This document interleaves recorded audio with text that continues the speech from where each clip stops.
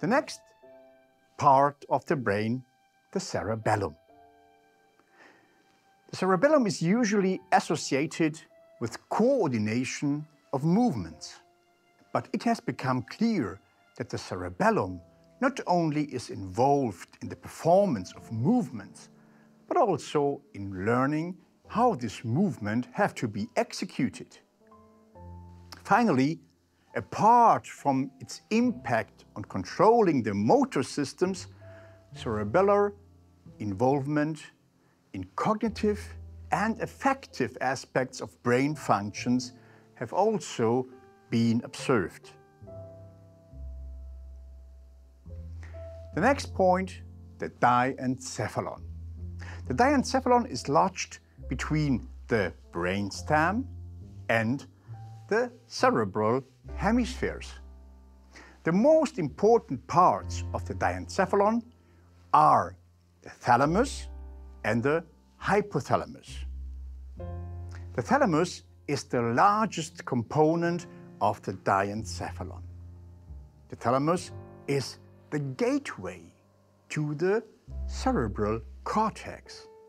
That means all major sensory pathways, except the olfactory, relay in the thalamus before ascending to the cortex. The thalamus also has important connections with the limbic, the visceral, the visual, the motoric, and the consciousness system. Therefore, lesions in the thalamus result in sensory and motor disturbances, as well as disturbances in alertness, vision, pain, and behavior. The hypothalamus is located below the thalamus and right above the brainstem. It plays an important role in the autonomic nervous system as well as in the endocrine system.